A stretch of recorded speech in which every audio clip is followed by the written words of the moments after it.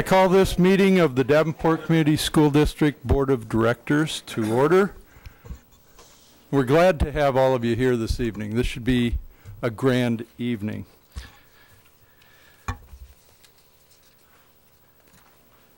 Director Sherwood, would you please read our priorities?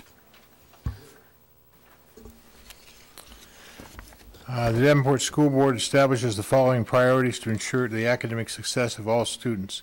Provide leadership and direction to improve the overall learning environment in our classrooms, schools, and district, including the health, safety, security, and happiness of students and staff. Direct and support actions, programs, and activities which reduce the impacts of poverty on our students, their families, and our community. Thank you. Director Snyder, would you please read our mission and vision statements? Our mission statement is to enhance each student's abilities by providing a quality education enriched by our diverse community. And our vision statement reads, education that challenges conventional thinking, prepares all students to compete in a global society, and inspires our students, parents, staff, and community to answer the question, what if?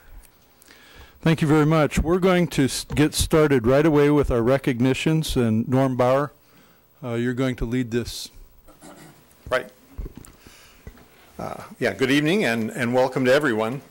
I really appreciate the school board giving us this opportunity to just brag a little bit tonight. My name is Norm Bauer, and I'm the Development Director for the Davenport Schools Foundation. Since 1987, we've been operating with the mission statement to provide resources to enhance the educational opportunities and experiences available to students in the Davenport Community Schools. One function is to provide scholarships, of course. And as you board members know, but many listeners here do not, our foundation also operates the Great Minds program, and that funds many grants for individual classrooms, money for speakers, experiments, unique projects, and field trips. We also do district-wide programming with the curriculum department here for grades K through 8. Every student in those grade levels goes to places like the ballet, the symphony, the Figge, Nahant Marsh, Niabi Zoo, and other community resources. It truly enriches their learning experience. Now, coordinated by Gene Conrad, who is here tonight, this program makes our offerings unique in the Quad Cities, proving yet again that we truly are a district of distinction. Our 15-member board is represented here tonight by President John Korn and our scholarship co-chair Manny Fritz. Please stand, gentlemen. Along with these dedicated volunteers, Gene and I serve as ambassadors for the school district through the Great Mind projects, civic events, and media relations. Just 3 weeks ago, we hosted a gala for 200 people at the Modern Woodman Park to celebrate Davenport students, teachers, alumni, and friends.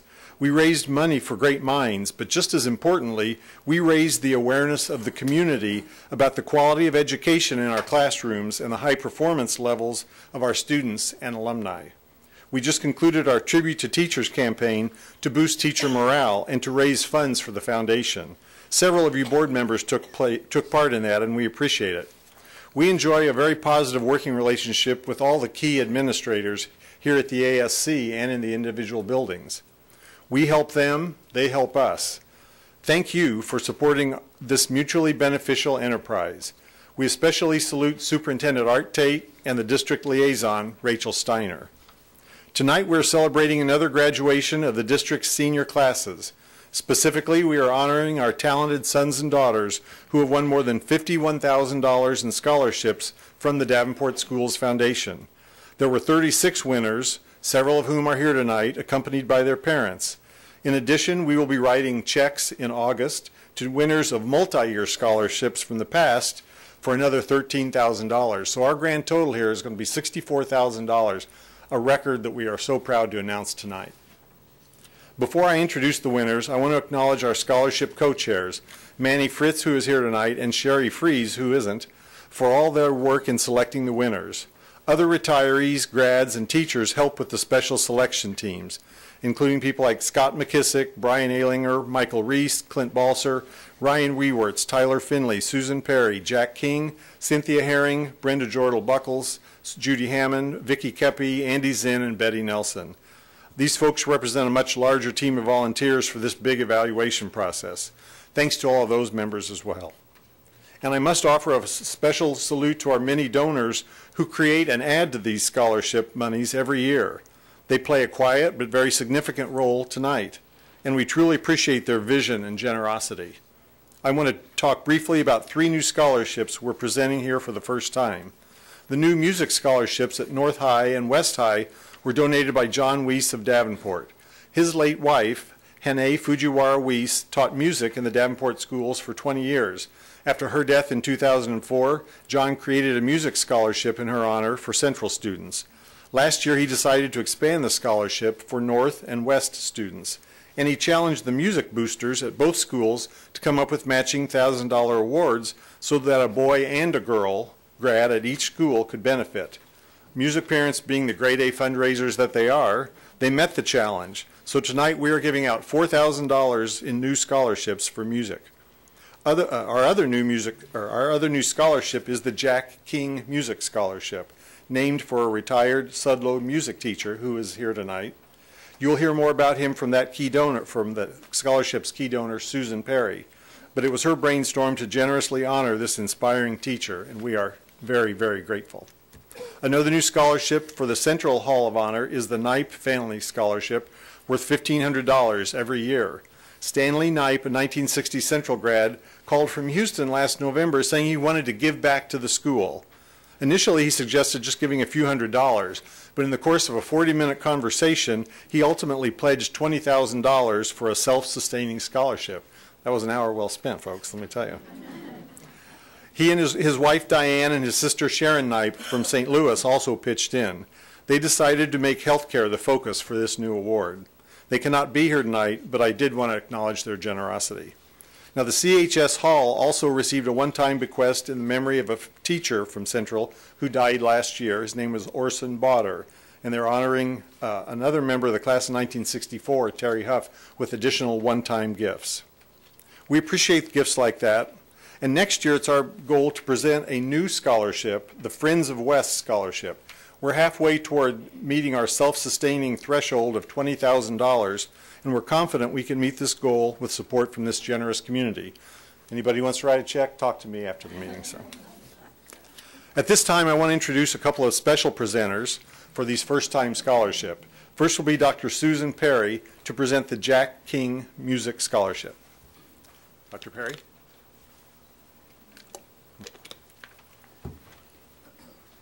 Well, first I need to introduce Mr. Jack King and his wife Yvonne King, so why don't you two stand, please?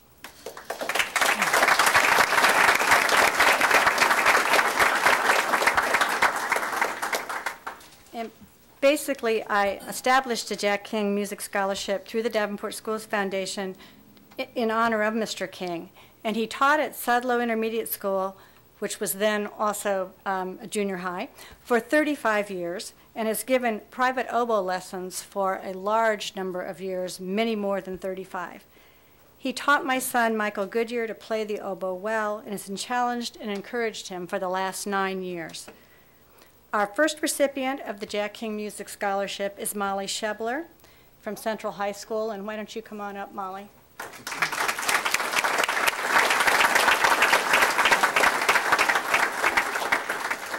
She performed masterfully on her French horn during her interview with us and demonstrated a love of music that I really do think she's going to continue with the rest of her life. And I think now Mr. and Mrs. King are supposed to come up and have a picture because Norm Bauer, Mr. Bauer loves pictures.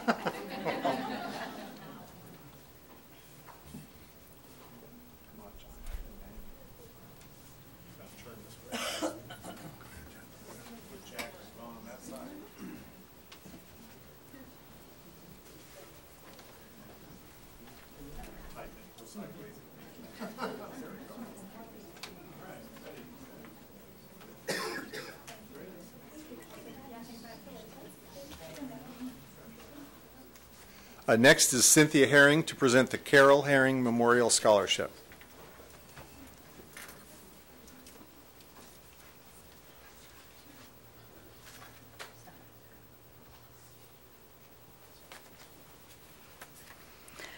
Good evening, esteemed members of the school board and audience and awesome scholarship recipients.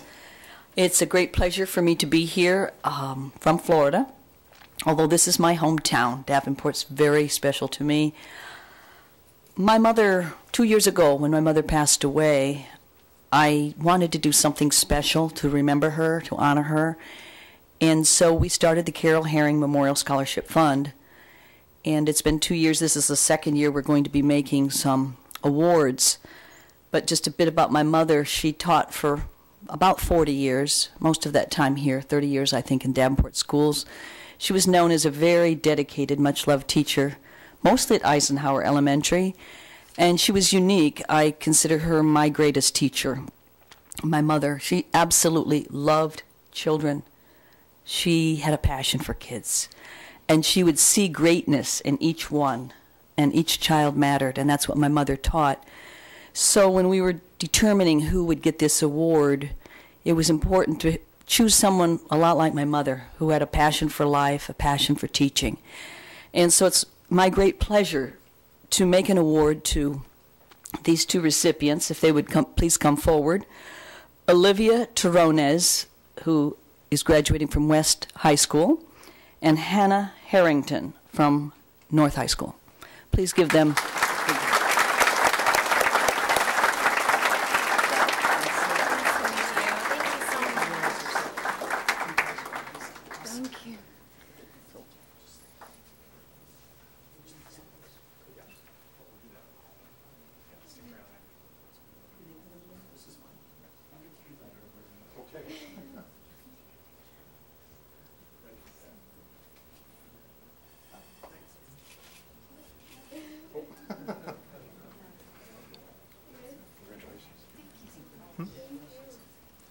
Next is Judy Hammond to present the Class of 1959 scholarship.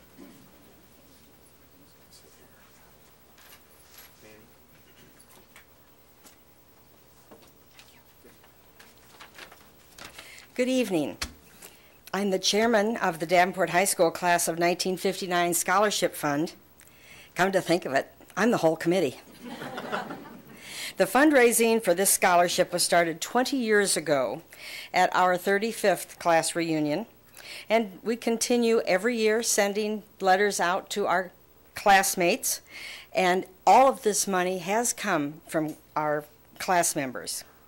With this award tonight, the fund will have given $21,000 to 25 graduating seniors since 1999.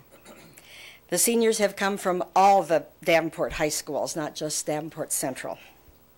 Madison Walker has graduated from Davenport West with a very impressive record, not only in academics, but in her extracurricular activities as well, including soccer.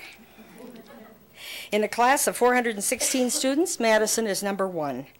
I must say, I'm impressed. She will be on to the next exciting step in her life as she enters Iowa State University. Majoring in biology with a minor in business and chemistry, she will focus on a pre-veterinarian medicine. Madison is joined here tonight with her mom, Jessica Licko-Avance. Madison, would you come up?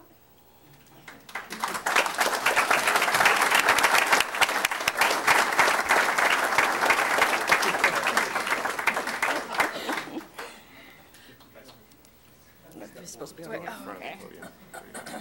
The question is, did your team win? No, I'm sorry. Okay, good. We will explain that you weren't invited. Good. Thank you. Congratulations. And now Brenda Jordal Buckles will present the last ever Johnson School Scholarships.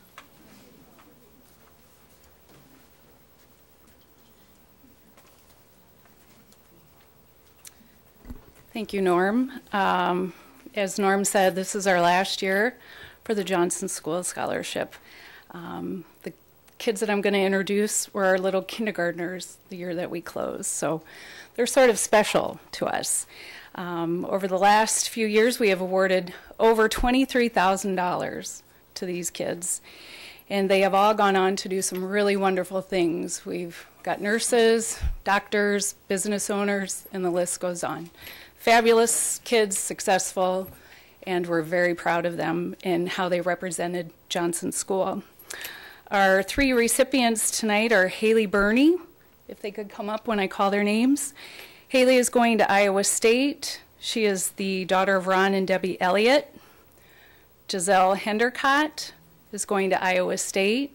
She is the daughter of Jay and Jill Hendercott. And David Solbrig, going to University of Iowa, and he is the son of Mike and Lisa Solbrig.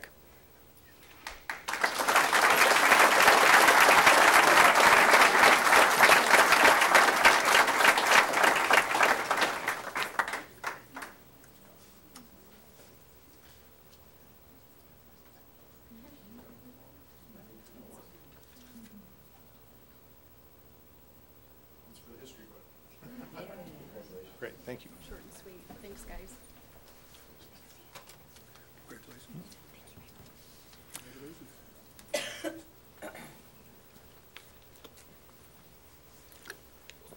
A quick shout out to two representatives from Midwest One Bank who are here tonight. They sponsor two $500 scholarships, and we'll announce the winners in a couple of minutes. But Deb Mueller, who is the manager of branch services and operations, and Damon Colvin, the branch manager, are here tonight. Thank you so much. If you want to stand and be recognized. Thank you.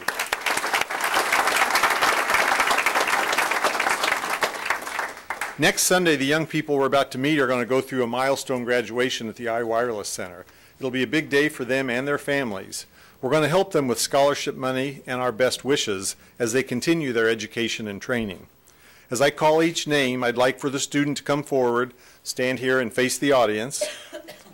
I would also ask their parents stand when the name is called out and be recognized as their child comes forward.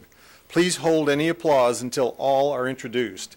At the end, we're going to take a photograph of the students with the school board. Maria, you got to see this. It's really a work of art. The winners include the following students.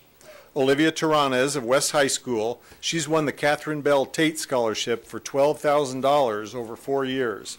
Her mother is Chandra McLean of Davenport. Olivia will attend the University of Northern Iowa in the fall. And as previously noted, she also won our Carol Herring Scholarship.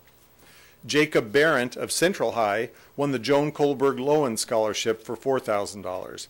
He also won a Jerry Jurgens Scholarship worth $1,650 and a Hall of Honor Keith Jurgens Scholarship worth $1,500.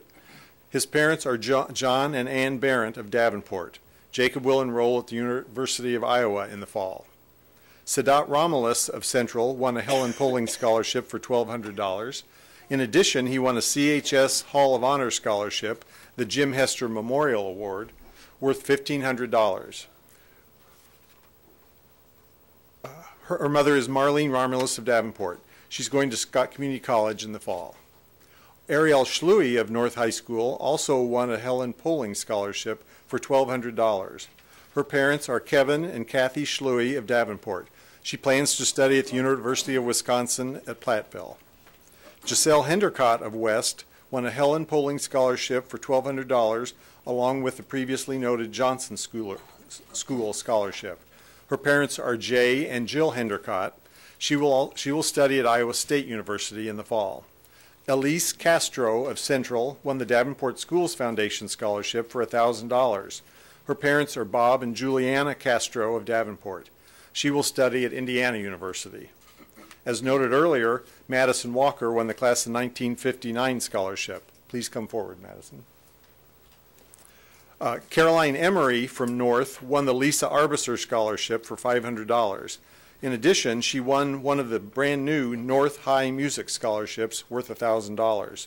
Her parents are Richard and Dawn Emery of Davenport. She plans to enter the University of Iowa in the fall. Jessica Bennett of West High School won the Jane Grady Scholarship for $5,000 over 4 years. Her mother is Robin Bennett of Davenport. She will be a student at Iowa State University this fall. Hannah Harrington of North won the Marie Linky Powell Scholarship worth $1,000. She also won a Carol Herring Scholarship worth $750 and a DSF Future Educator Scholarship for $500. Her mother is Ann Harrington of Davenport. Hannah will attend the University of Northern Iowa. Naomi Elias of Central won a Jerry Jurgens Scholarship worth $1,650. Her parents are Paul and Rebecca Elias of Davenport. She's going to Scott Community College this fall. Nick Kepi of West High School was awarded the George Weiss Memorial Scholarship for $250. In addition, he won a Betty Nelson Career Tech Scholarship worth $300 and the Brian Kepi Memorial Scholarship worth $1,500. His parents are Carl and Vicki Kepi of Walcott. He's going to study at Scott Community College in the fall. Matthew Kronfeld of West High School also won the $300 Betty Nelson Career Tech Scholarship and the George Weiss Memorial worth $250. His parents are David and Rhonda Kronfeld of Davenport. He will study welding at Scott Community College. Ty Huxama of Central won a CHS Hall of Honor Meyer Memorial Scholarship worth $1,500. His parents are Chris and David Huxama of Davenport. He will be a student at Wheaton College this fall. The winner of a second Meyer Memorial Scholarship is Gabrielle Huxama. This Central senior is the daughter of Rita and Tom Huxama, and she plans to study at the University of Iowa. Madison West of Central won a CHS Hall of Honor Scholarship for $1,500. Her parents are Gary and Tammy West of Davenport. She will enroll at Florida College. Jesse Maddox of Central High School won a CHS Hall of Honor Scholarship for $1,500. His parents are Bill and Marilyn Dumoulin of Davenport. He will enroll at Drake University this fall. He also won one of the Midwest One You're the One scholarships worth $500. Mason Tope of Central won the first ever CHS Hall of Honors Knipe Family Scholarship worth $1,500. He is the son of Todd and Marnie Tope of Davenport. He plans to study at Loras College. Roy Schindler of Central won a CHS Hall of Honor Orson Bauder Memorial Scholarship for $1,500. His parents are Kurt and Shayna Schindler of Davenport. He will study at Norwich University. Khadija Petty of Central won a Hanai Fujiwara Weiss Memorial Scholarship for music, $1,000 repeated for 4 years. Her mother is Nicole Petty of Davenport. She is enrolling at the University of Chicago this fall. All right.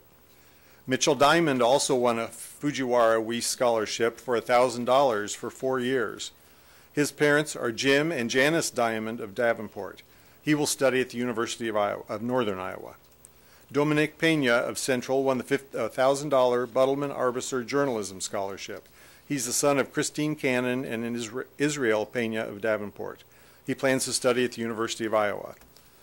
David Solberg of West won a Johnson School Scholarship.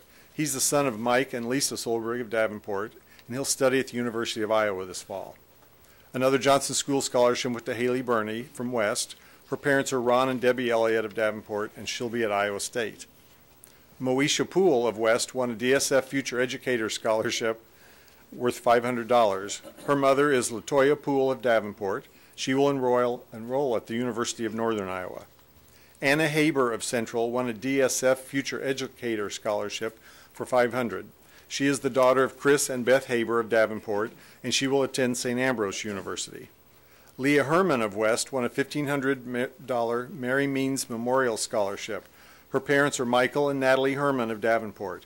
Leah will enroll at Moody Bible College. Jacob Cook of the Kimberly Center won a Betty Nelson Career Tech Scholarship worth $600. His father is Jacob Cook of Davenport, and he's going to Scott Community College. Megan Fanninsteel of Central won a Nelson Scholarship for $600. Her mother is Mary Fanninsteel of Davenport, and she's headed to the Johnson & Wales Culinary School. Joey Diaz of North won another Nelson Scholarship for $600. He's the son of Tara Diaz of Bluegrass. He plans to study at Wyotech in Laramie, Wyoming. A.J. Peterson of West is the winner of the $300 Brad Peck Memorial Scholarship. He's the son of Diane and Craig Peterson and will attend St. Ambrose University in the fall. Caitlin O'Hare Hayes from Central won a $500 Midwest One You're the One Scholarship to study business. She is the daughter of Pamela O'Hare Bonagati of Davenport. Caitlin will study at Drake University. Right? Got it? Finally, we'll go to those new music scholarships.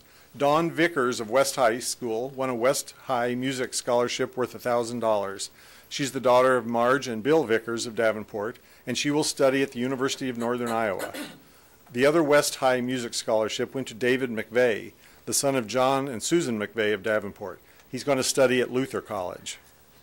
From North High, we have Jared DeFaw, but we don't have Jared DeFaw tonight because he is absent. Now, he is the son of one of our school board members, Nikki. He won a North High Music Scholarship worth $1,000. His parents are Nikki and Daniel DeFaw, and he's headed to the University of Iowa in the fall. The other North High Music Scholarship winner is Caroline Emery, a previous winner here tonight. And of course, Molly Shebler was our previously announced winner of the Jack King Music Scholarship. Ladies and gentlemen, please offer a round of applause for our scholarship winners.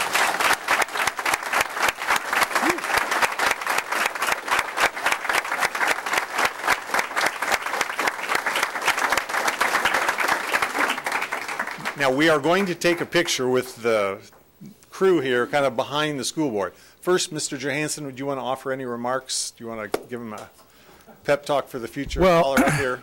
I tell you what I was thinking, this is such a great opportunity really for us to honor all of you students. And I know it's probably a little warm and you're probably tired of standing there, but I really wanted to give the board an opportunity to say a few words. And I appreciate you offering us that opportunity. So anybody on the board want to say something to the students, feel free.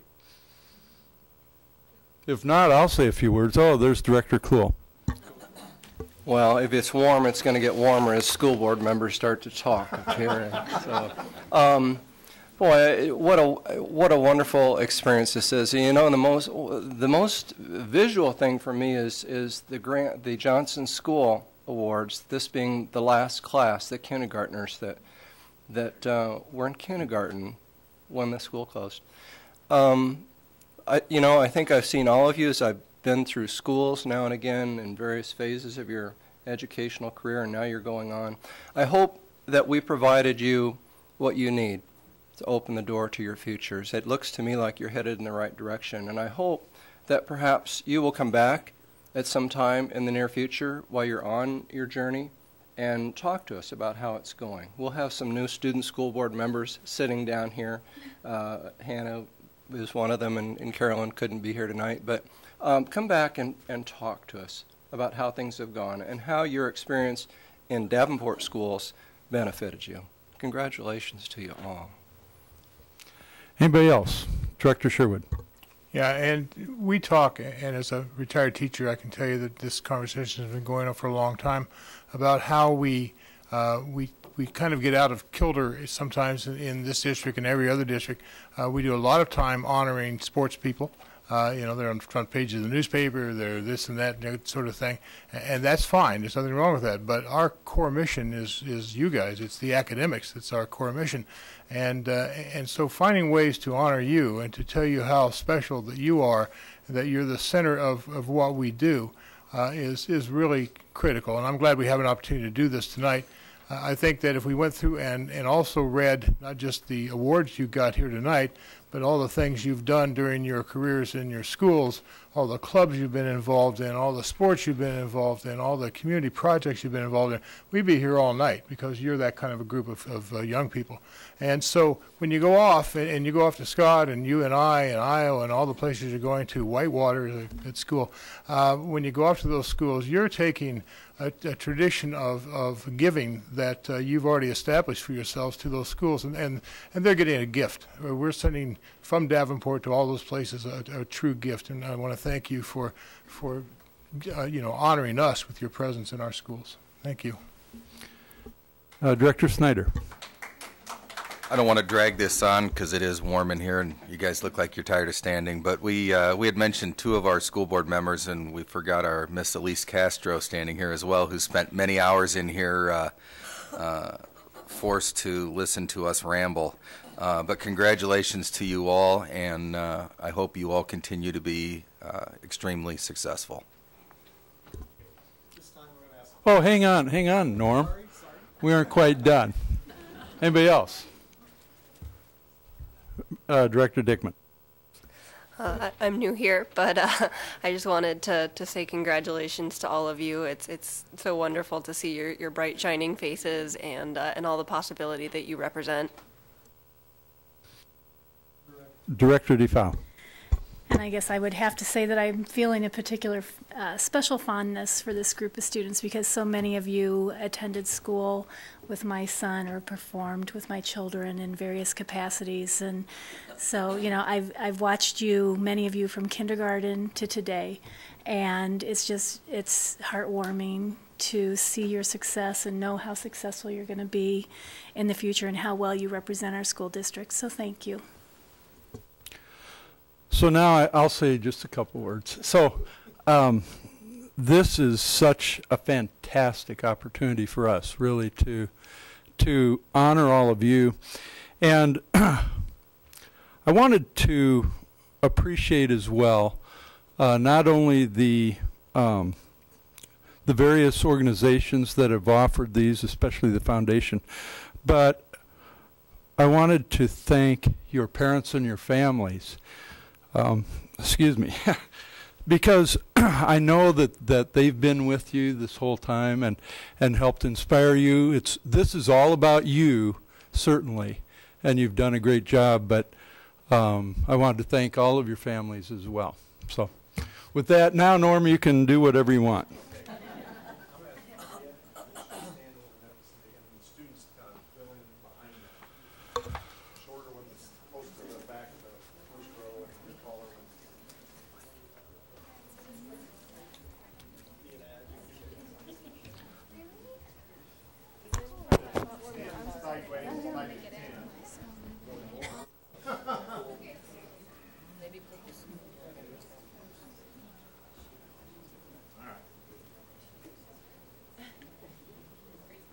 Just a little tighter.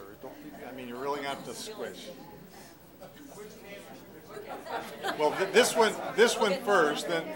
Okay, all right. I think I've got you all. This is great. I'm going to take a couple, so everybody. Okay, and we're going to do it again.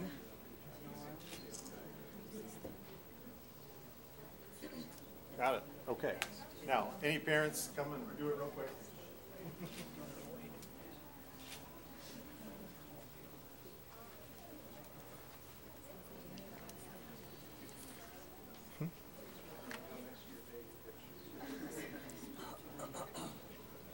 We got it? Okay, all right.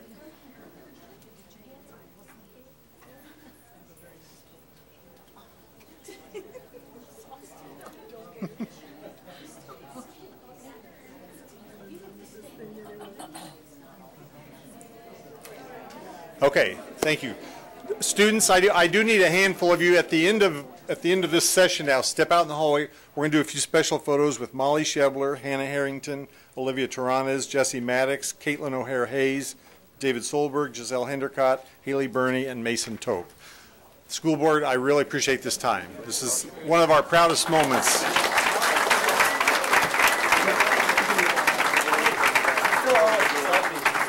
Oh, we'll do that, I swear. Good for you. This guy has a memory. He's going to do fine.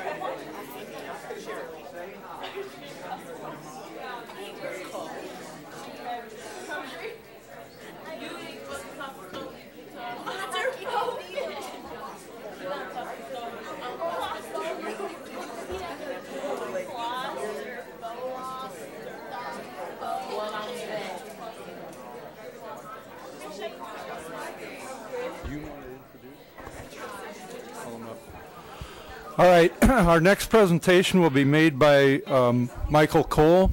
Mike, the floor is yours. Good evening. As I stepped to the podium, I was just thinking such a class act to follow. I was feeling very honored to be here to talk about my program, but I'm feeling very, very honored to the fact that there continues to be great things going on within the Davenport system. My name is Mike Cole, and I am the current president of 100 Black Men Quad Cities Stanley Moore Mentoring Program. I'm extremely honored to be here to talk about the program. I'm going to multitask as I talk. I'm going to play kind of a photo album, if you will, as I go through my comments.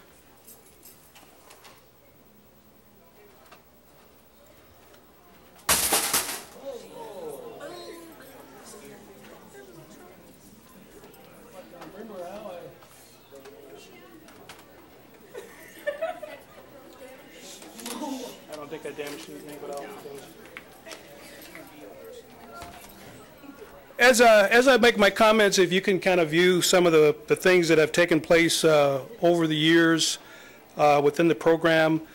You know, I stand here as the president, but I truly stand here on the shoulders of some of the founders of the program.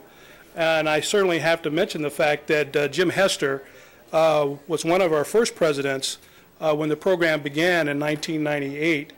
When we chose Wood Intermediate as the school of choice to lay out our program. The 100 Black Men program is actually emulated from a national program, 100 Black Men of America, with over 200,000 different chapters throughout the U.S. We chose to bring with these founders, I mentioned Jim Hester, Reverend Grimes, Melvin Grimes, Reverend Arthur Young, Thomas Myers, Howard Hunnigan. Those were some of the people that actually got the program started. But we chose Wood Intermediate because during the period of time that we started the program in the Quad Cities, I'm a retired police officer, having spent 30 years, and most of those years I was involved in the Davenport school system as a school resource officer, and then at one point the school liaison for the district. But in my line of work as a police officer, I saw the issues with youth. Unfortunately, having gone on shootings and things of that nature, that I felt that we needed to do something to give something back. So those group of gentlemen that I just mentioned, we met with the superintendent at the time, and I believe it was Brad Allison. We've had Peter Flynn and several school superintendents over the years, all of them supporting what we do in the program. As kind of a snapshot of the different things that we do, the Stanley Moore Mentoring Program is actually our signature program, but we also have, we break it down into the youth and the law. We have a city government emphasis, health and wellness, and economic development. We've over the years, as you can see through the photos, some of the collaborations that we've had, and basically we meet every third Friday at the beginning of the school year from August through to May. We bring in professionals from the community that talk about their professions. We want to give the kids a snapshot of whatever profession that they may be interested in. We want them to know that they have value. We want them to know that they have dignity, and we want to emulate those types of things.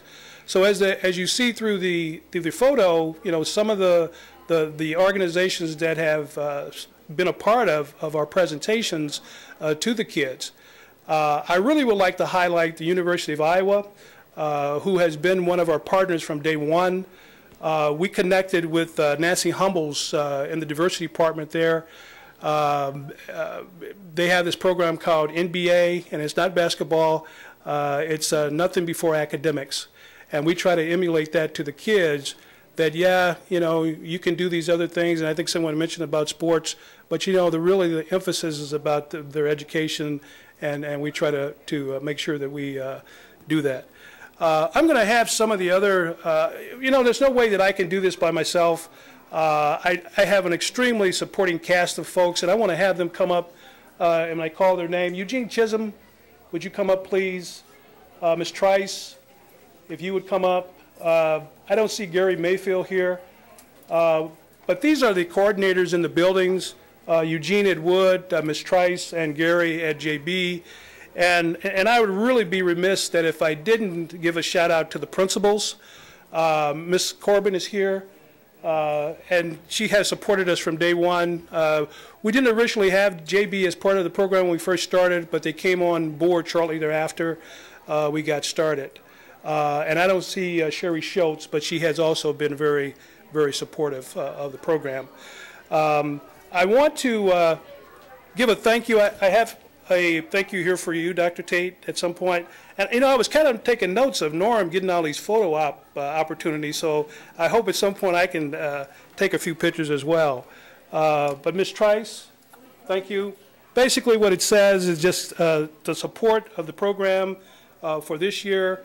And I think Ms. Trice has been on board for the last couple of years, but Eugene, by all means, have been a part of the program. I lose count of how long you've been. You've been involved.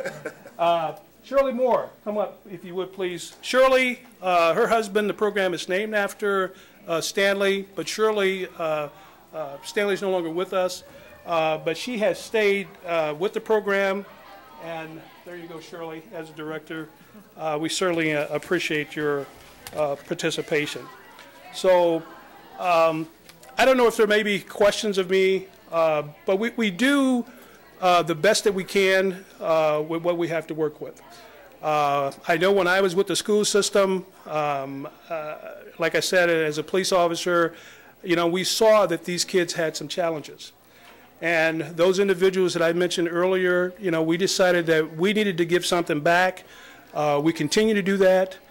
We've been around for 15, 16 years. We're not planning to go away anytime soon, as long as you guys continue to have us here. I know I've talked personally with Dr. Tate on many, many occasions, and he is still very supportive of what we're doing. And as long as I can get the top man at the top to be a part of it and happy about what we're doing, we'll continue to do it. Some of my kids came. I want them to stand and acknowledge. This isn't all of them. We deal with about 50 kids throughout the course of the school year, 25 JB, 25 Wood. But I want them to, stand up, guys. We originally started the program as an emphasis to uplift African American males because of gangs and a lot of things that were going on in the mid-90s and into 2000.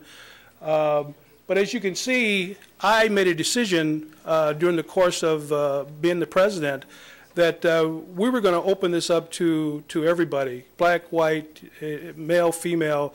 And so as you can see, you know, there's a complexion of the kids that we serve, you know, that incorporates female and not just the African-American males.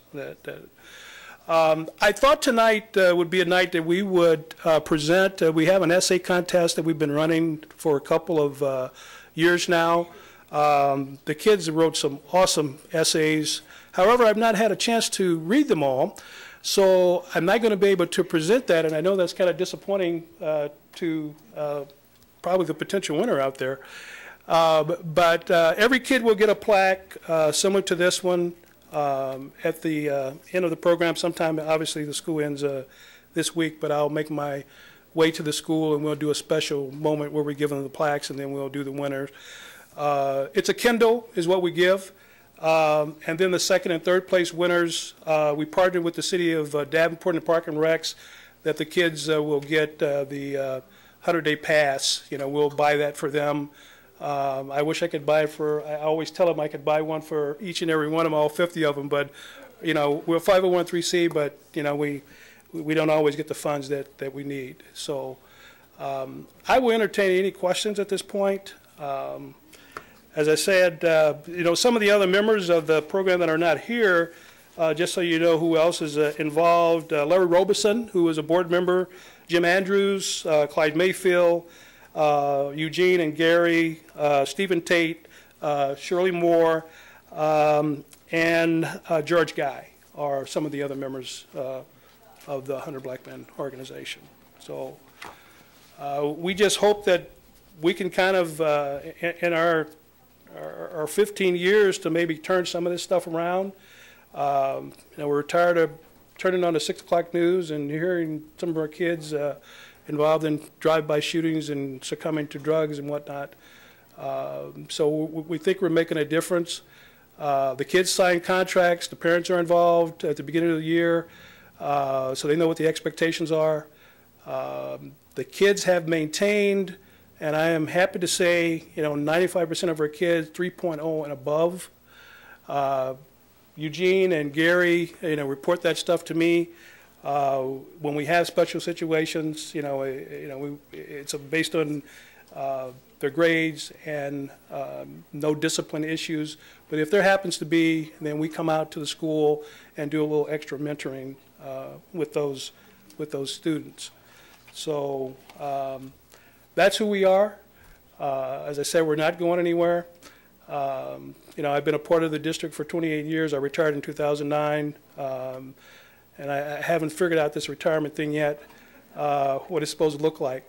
But I just stay engaged with kids. I grew up in a single-parent family, and I always tell people when I give these types of talks is that I never knew my dad, but I try to do things that would make my mom proud, and and try to be better than a guy that I never knew. So that's kind of what motivates me every single day to keep doing what I do. And without the supporting cast, I don't know how we can continue to do it. And certainly, you guys having us come back, year after year after year. I've worked with Mr. Sherwood. When I was a liaison, and I know Nikki and and some new people, and Mr. Cool. We've been on some boards together as well. So, any questions of me? So, another truly great organization. Any comments or questions for Mike? Director Sherwood. Yeah, and I just want to thank you, Mike, and your crew and the young people. I just met Eugene a couple of weeks ago. I was extraordinarily impressed with his knowledge and sensibility about young people. He's got a real handle on what needs to be done. So he is a diamond in the rough, no doubt. I think you've probably got probably a lot of members like that. We're in the process as a district right now of taking a survey of the kinds of organizations, and internal and external, that support young people that are in need of support. And your organization made that list real easily. Everybody, that name came up right away. So I want you to know that a lot of people in this district respect what you do. And been to a lot of graduations over the years. And I can tell you that there are very few kids, if any, that are standing on those podiums receiving those diplomas that don't have somebody standing behind them, supporting them and encouraging them and pushing them forward. And so you're offering that role is really critical to the welfare of a lot of kids, and I want to thank you folks for doing that. Well, thank you. Anybody else? Director Snyder. I'd like to hear from one of the kids on what this program has meant to them. Well, I actually have a couple of essays, if we got the time. Is Derek Randolph here? Or is Angela?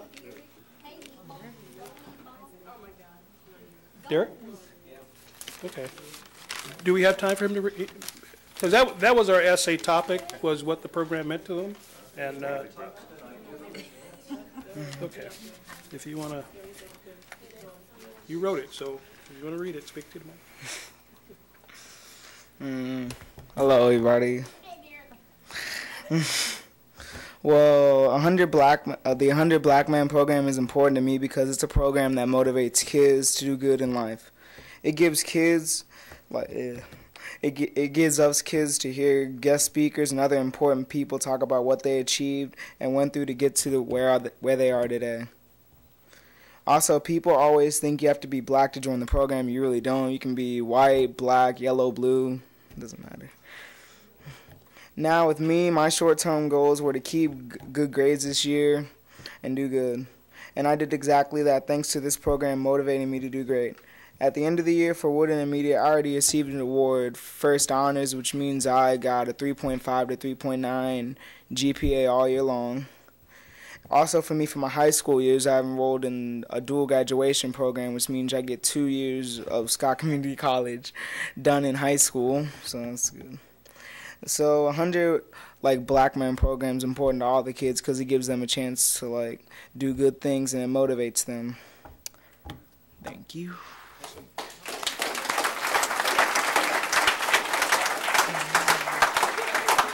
And I think Derek King, is that your dad? Yeah. Okay, Mr. Randolph, I just wanted to acknowledge you. Yeah.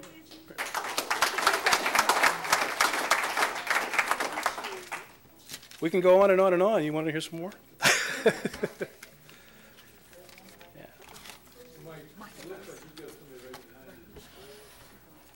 Oh, okay.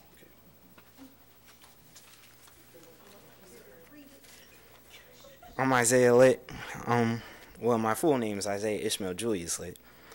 I go to J.B. Young. 100 Black Men to me is a program that encourages growth and success in young adults.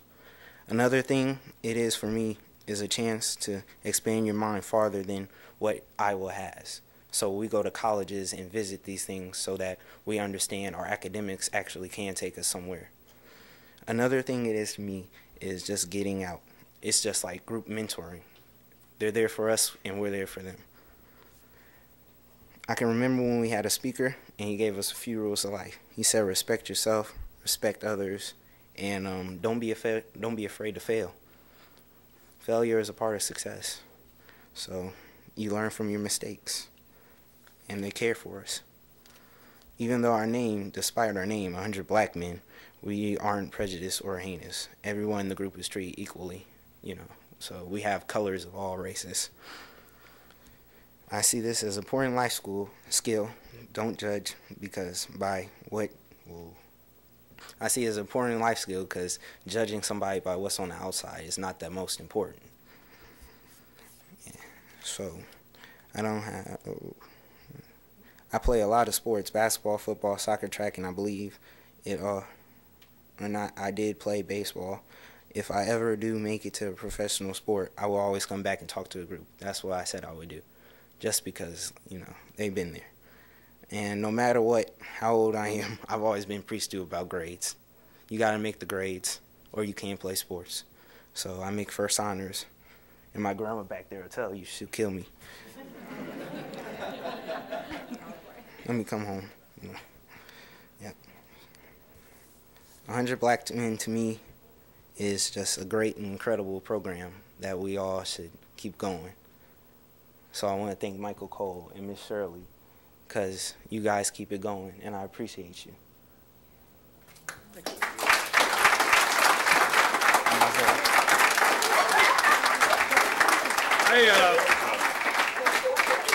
I think,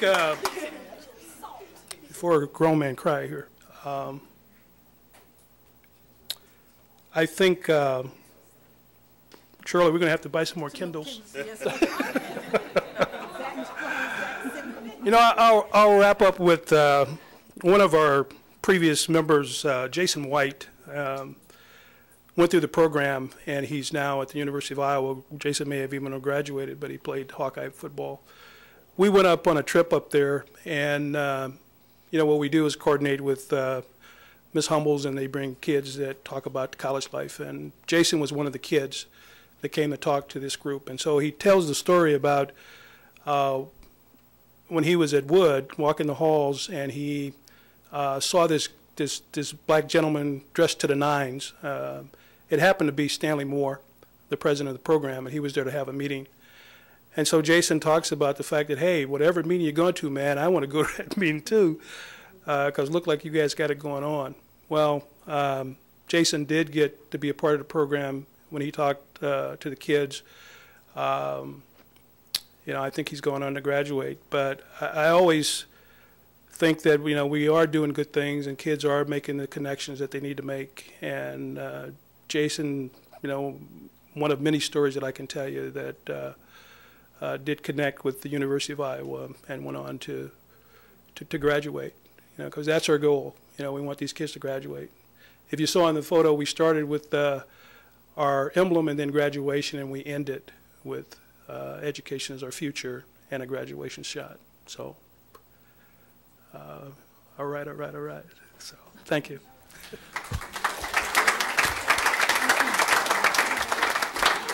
Well, Mike, oh, apparently we've still got some more comments here. Excuse Sorry, me, Director Dickman. I just wanted to ask one quick question. If there's any ideas that you had that we as a board could do to help support your program, it's obviously doing great things. And so what can we do to help that? Did you bring your checkbook with you? As I mentioned, we are 501(c)(3). A lot of the funds that we get, I've learned the art of writing grants. And I've been successful on a few occasions, but a lot of it is, out of pocket, or donations, or certainly the generosity of Ms. Moore and whatnot. So, yeah, we can take what we can get. We take the kids on field trips and things like that. We support the trip through buying them whatever we need to buy. Our long-term goal in the future is to have a traveling college tour, maybe in the year 2015. That's our goal. So we're raising funds for that. We're going to have some fundraisers that we're going to be networking and planning. But yeah, certainly, if it's tax deductible, so whatever you can give would be greatly appreciated. And that could be through the principals of the building. If you did make a donation through this school, and then somehow it would get to me in the program. So. Okay, anybody? Oh, Director Snyder. This may go on for a while. Excuse me. Sorry, I'll be quick. I just wanted to thank you guys for getting up and talking. That's why I wanted to hear from the kids, because we can all sit back and say that the program's effective, and but its ultimate goal is sitting right in front of us. And you kids are amazing, and we are all very proud of you. And this, if not the best program in our district, it's definitely one of them. And thank you for all you do. Thank you. All right. Anybody else? Director Kluhl. Sure.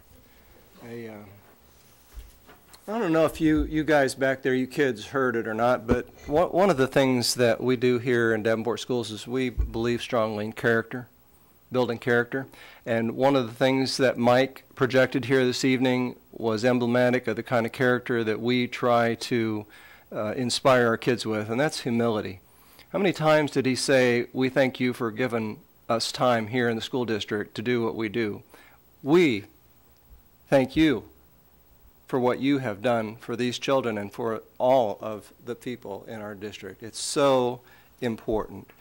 And I think about it, we're so far away from envisioning the dream of Dr. Martin Luther King, and we can't stop yet.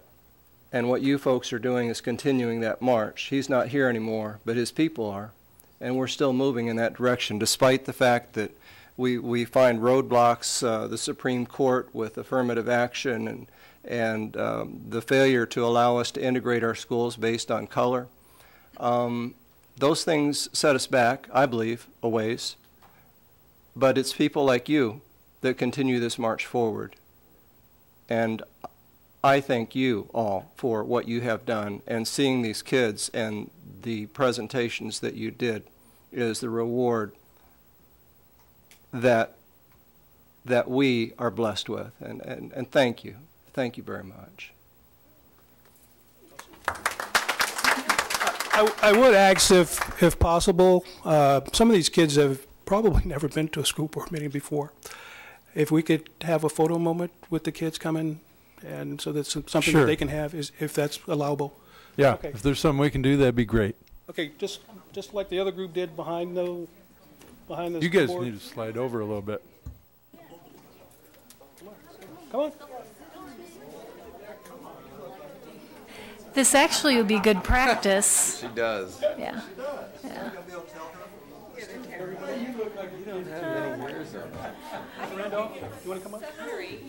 Mr. President, I'd just like to say that this is probably going to be good practice for all of you guys, because we expect to see you up here getting some of these scholarships that we awarded tonight through the Davenport Schools Foundation in about 4 or 5 years. It'll be your turn. So. Great.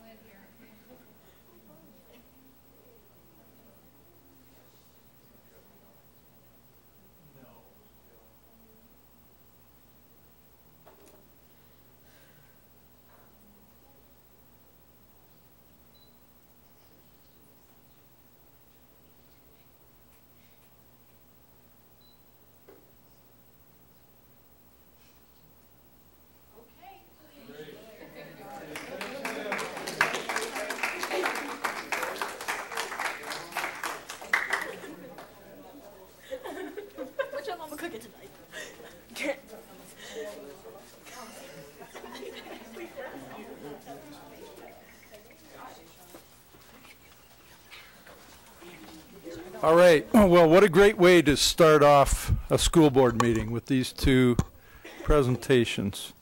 We'll move on to the rest of our meeting, and we'll start with communications. Director DeFau, would you mind reading our communications for us, please? May 29th, a public discussion of the bell time schedule at 6 to 7:30 p.m. at North's Auditorium. May 30th, last day of school. June 1st, graduation at the iWireless, 12 to 4 p.m. June 2nd, 5:30 p.m., Committee of the Whole, ASC Jim Hester Boardroom. June 9th, 7 p.m., regular meeting, ASC Jim Hester Boardroom. June 23rd, 7 p.m., regular meeting, ASC Jim Hester Boardroom. Thank you very much. Normally, we would have open forum requests. However, this evening there are none. But I do want to remind members of our community that this is a great opportunity for any of you to come forward and to give input to the board regarding school district issues or concerns. We always look forward to open forum requests. When you do come, try and get there a little bit early and fill out a request and give it to the secretary. May I have a motion regarding the consent agenda? Mr. President, Director Kluhl. I move that the consent agenda be approved as written. Thank you. Is there a second? Second. Is there any discussion? Call for the vote. Director Kluhl. Yes. Director Dickman. Yes. Director Snyder. Yes. Director Sherwood. Yes. Director DeFau. Yes. My vote is yes. Motion carries. May I have a motion regarding approval of bills? Mr. President, Director Kluhl. I move that the board approve the following resolution as recommended by administration. The resolution is as follows. Resolved that all claims presented to the board, having been duly certified as correct by the secretary, reviewed by the administration and board members, and they are hereby audited and allowed as just claims and warrants drawn in the treasury for the several amounts. Further resolved, the payment of claims and salaries be approved as presented for the periods of May 8th, 2014 through May 21st, 2014. Thank you. Is there a second? Second. Is there any discussion? Call for the vote. Director Kluhl. Yes. Director Dickman. Yes. Director DeFau. Yes. Director Snyder. Yes. Director Sherwood. My vote is yes. Motion carries. Thank you. Superintendent report. Thank you, Mr. President. A little earlier, you might have seen a gentleman adjusting the thermostat. Mike Maloney is our new Director of Operations. Just wanted to make sure he wasn't some strange person just wandering around adjusting things. Thank you, Mike, and welcome. Glad to have you here with us. Last week I attended the Scott County Regional Authority Spring Cycle Grant Award. Several of us did.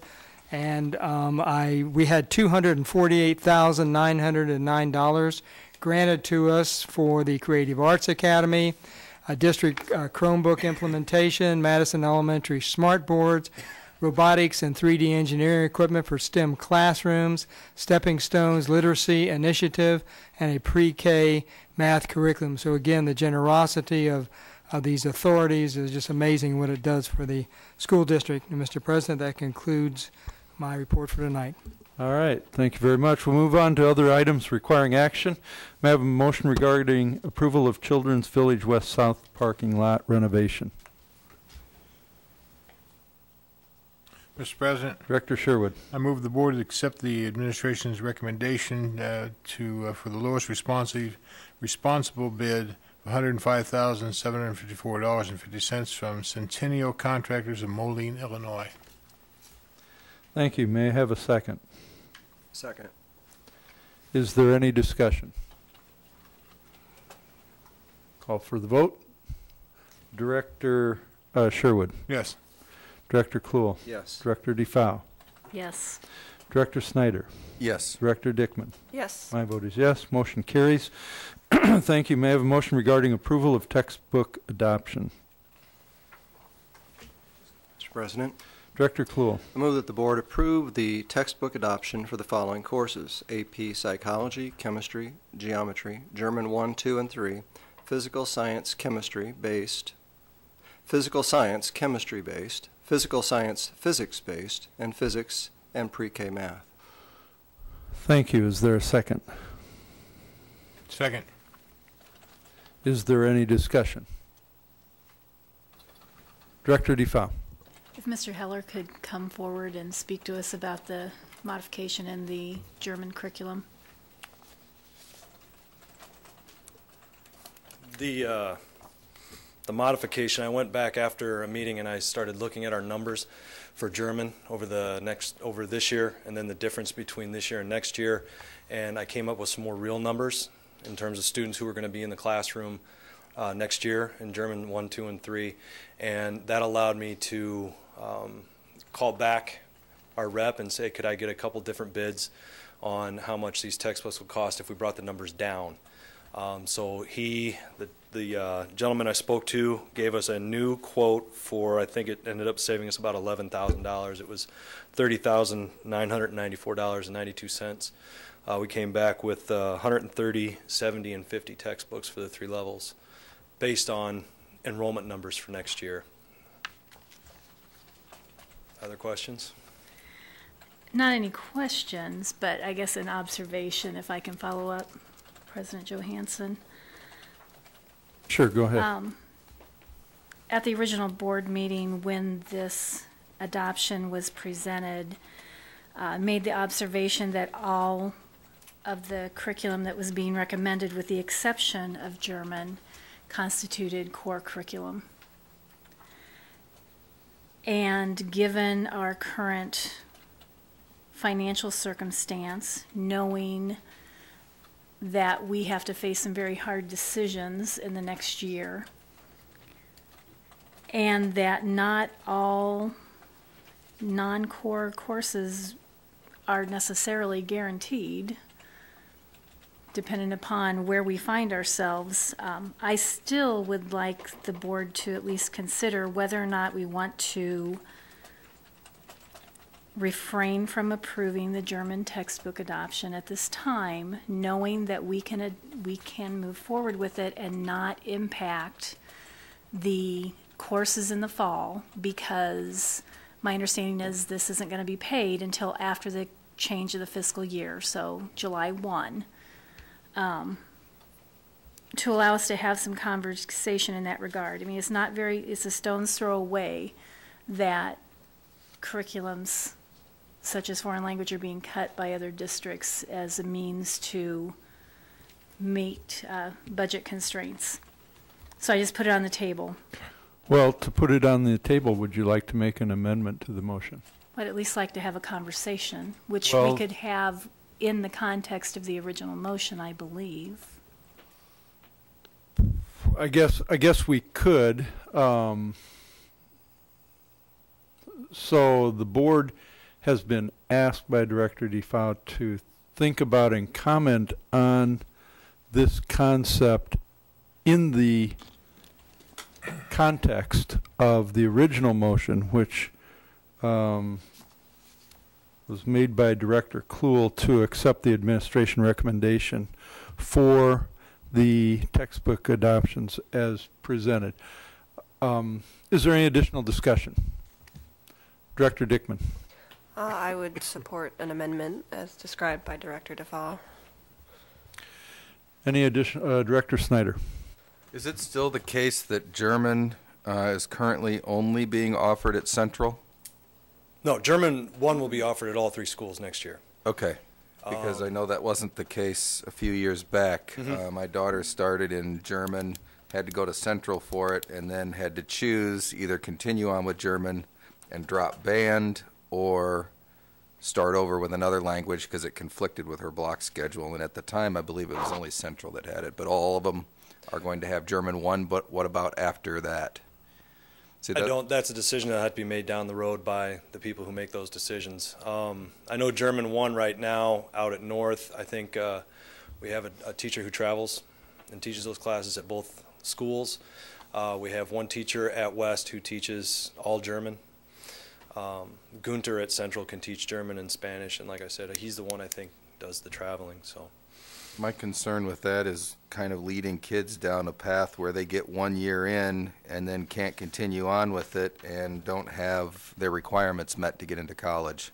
Because I believe a lot of them are 2 years to get in, 4 to get out, and it has to be of the same language. So if they have to start over, they have to do it in a hurry. So that, I guess, is a big concern to me. Director Sherwood. How long has it been since these adoptions? How old is this book? The book that they're currently using was adopted in 2003. 2003. I think is what I have on the... 11 years old. Yeah. And what's our policy on adoptions? We remember? I can't recall exactly. Director DeFau, do you have a pretty good recall of that I policy? believe it's 10 years. And is it a recommendation or a requirement? It's not a requirement. A recommendation. Okay. Yeah, 10 years. And you currently have enough text? Right, of the textbook that we're currently using, Right. we have enough text, yes. And the deficiencies in this text as opposed to the new text, how would you characterize those? I'm not a German teacher, Yeah. But the textbooks, there are some extra things that come with the new textbook series that this one, the current one that we have, does not. Software and software. Yeah. They have an e-reader. They have a cultural virtual trips that they can take. They get newspaper news from Germany and other German-speaking countries, and so those types of things are included with this new adoption that were not included with the other textbook. I mean, 2003, there have been a lot of technological advances since that point that that book just would not have. Sure. So. And following up on Director Snyder's point, Central is currently the only place we can get 2 and 3 years? No, they can go. You can go German 2, 3, and 4 at West and Central. West and Central. Right So now, North yes. is the one that does not North have. right now does not have. If I look at my numbers, next year they will not have a German 2, 3, or 4, but the other 2 high schools will. Is that because of demand or for lack of funding? I think it's because of demand. I don't think the kids who took German 1 at North didn't sign up for German 2, and I don't know if that's because there wasn't the ability to hire, they don't have anybody there who can teach it, or I don't know. Maybe that I don't know. Director Snyder's point, they may say there's a dead end and don't want to travel. That could be. Yeah. What would be the downside of postponing this? I don't know that there is necessarily a downside right now at this moment. I mean, I understand the financial restraints that everybody's under. The book is 10 years old, Right. going on 11 years, but I mean, if it's worth sitting and talking about and saying that we make the right decisions, then that's what we do. Yeah. And when you say we save 10 grand, what is the bottom line on this particular textbook? What's it going to cost us? The cost that we have, that the last quote I got was $30,994.92, and And I think the original quote was somewhere around 41. That takes care of the district for those 4 levels. That's all. That would be all 3 levels, but all 3 levels go into the 4th. And, you know, big deal over time, and we don't talk about it much. We've talked about it here, I think, twice since I've been on the board. What are you guys doing to stop loss on textbooks? It's good that I'm up here because I deal with the Destiny textbook system, and we're running inventory right now, and so we are trying to impress upon all the buildings that every textbook in the building needs to be inventoried. So the textbooks that are actually there are not coming up as lost. We are requiring that all the high school teachers, even in a 2-term class, check the textbooks in at the end of the first term and then check them back out again for second term so that we can kind of stopgap some of this loss. I mean, it's not a perfect system. I don't think any system will be, but we're doing what we can to actually stem the flow of the lost textbooks. Yeah, I think we've done a pretty decent job the last 2 years. It gets to be a significant amount of money. It is, and it's dropped. In the 2 years that Rudy and my secretary and I have been kind of headlining things, that we've seen a recouping of some of that money.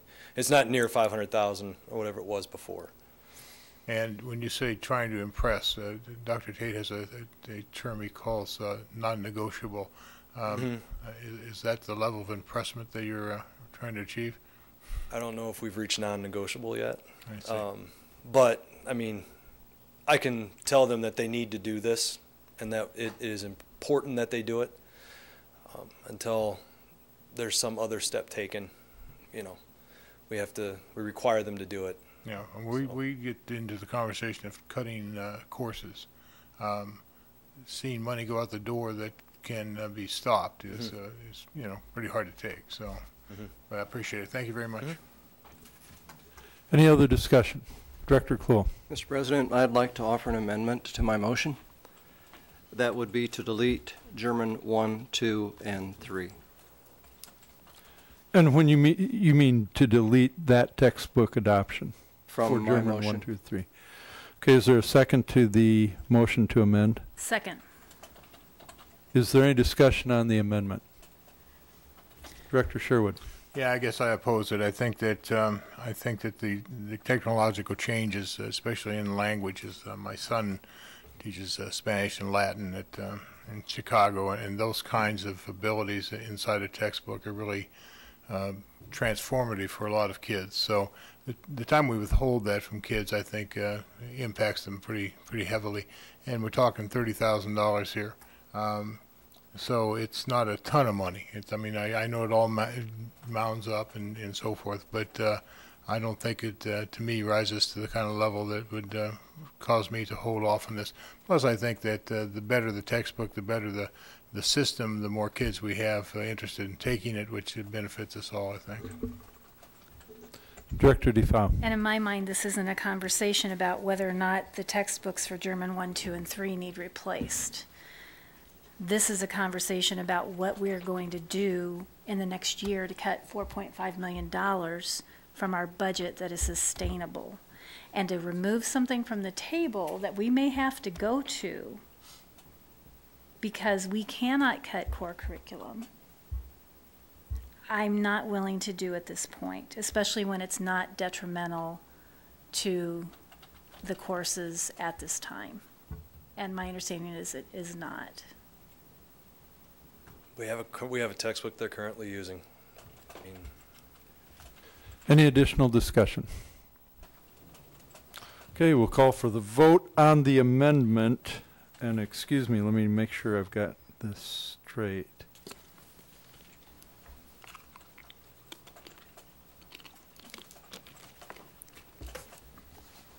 All right. So the vote is only on the amendment, and the amendment is to remove German 1, 2, and 3 textbook adoptions listed at $30,994.92 from the original motion, which is to adopt the administration recommendation for the total amount. I'll call for the vote. Director Kluhl? Yes. Director DeFau? Yes. Director Dickman? Yes. Director Sherwood? No. Director Snyder? Yes. My vote is yes.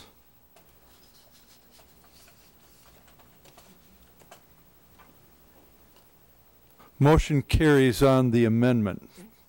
We'll go back to the original motion. Is there any additional discussion?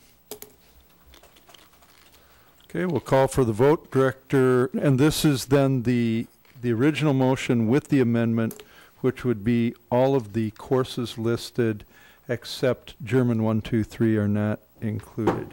And the total amount would be 410,139.96 minus 30,994.92. Does that sound about right? Okay. Yes. Pretty thorough. Well, I just want to make sure we're getting this straight. We'll call the vote for the motion. Director Kluhl. Yes. Director Sherwood. Yes. Director Dickman. Yes. Director DeFau. Yes. Director Snyder. Yes. My vote is yes. Motion carries. Thank you. May I have a motion regarding approval of lease for Creative Arts Academy? Mr. President, Director Kluhl. I move that the board approve the Creative Arts Academy lease agreement between the Davenport Community School District and the Davenport Library Board of Trustees for the period of August 1st, 2014 through June 30th, 2015 as presented. Thank you. Is there a second? Second. Is there any discussion? Director Kluhl. Just looking at the numbers, I had hoped that this would be a partnership with the city, and it appears to be pretty one-sided in terms of being contractual. We're paying them. Are we seeing any benefit? Has the city, the library board, given us any incentive to work with them? Because this is something that not only enhances our district of distinction, but enhances the city of Davenport as well. Well, we've just dealt with the library board at this point because this is all we're talking about is a place to house the 54 sixth graders and the 33 DREAM students, the 11th and 12th grade students, during the day. So from a beneficial standpoint, we're getting a place to put people, which we don't have. To do that, we are really footing the bill for the construction costs to provide one of their floors with the classrooms necessary and the computer labs. So, we're getting a great benefit in having a place to go, and I'm not sure beyond that what else you might be looking for. This doesn't include, we're not talking about the FIGIA, the RME, or anything at this point. We're just, here's where we're going to live. This will be our home room for our activities. So again, just the fact that someone was willing to let us come in and say, this is going to be our home, not only for 1 year, I hope for many years, I think is certainly an advantage to us. We didn't have anybody else doing that. The library just came to us and said, hey, let's do make this a partnership. And I think, again, having 50 more people, or if you take the whole day, having up to 80 more people in your facility is going to be a sacrifice, and it's going to have to be a partnership that they're going to have to live with. So I see it, they're giving up something and losing a little bit of their control over at least one floor of their facility. They're also gaining a vibrant group of students that I think is a benefit to the city. The mayors often want to say that as goes the school, so goes the city. I hope that we will have ongoing conversation with them about the benefit that this is providing and that they might work with us financially a little bit more. That's my only disappointment. I'm glad that the city has agreed, the Bettendorf Library, or the Davenport Library Board has agreed to do this. I looked at the facility the other day. They had the book sale there, had everything cleared out. I can see that it's going to be a wonderful place for this operation. But I would be remiss to say that I was totally satisfied with the city's cooperation. Any additional discussion? Director Snyder. I have one question with this Creative Arts Academy. What do we have in place, or do we plan on putting in place as far as how we're going to feed these kids while they're in this program? They'll be going back to Sudlow before lunch, so they'll eat there. Okay. All right. Thank you. Director Dickman. Superintendent Tate, just for the record, would you mind talking a little bit about why we chose this location? I don't know if the public has heard a lot about that yet, and I think it would just be good. Well, it started off by they were the ones that offered and came to us, so that was a start. And immediately we started looking, and they had the one floor that they offered, and we had to determine, yes, it would work for us. So we spent a lot of time crawling over that space just to talk about the numbers and the size and whether we could put 2 classrooms in there and have administrative space and space for a computer lab. And it did work, and then we had to talk about what changes had to be made. And the balloon payment of the first month of $199,130 is from our PEPAL funds, which we can use for leasing, but that's really to fix the place up so we can go into it. We had talked, and a lot of people had asked us to look at the Figge Museum, and in fact, we did look there. I quite frankly didn't see a place for 2 classrooms of 25 students each, and they did not offer to host us for the homeroom, although we are working with an arrangement to send students over there on a daily basis. So I think it was the fact that the library offered and it worked.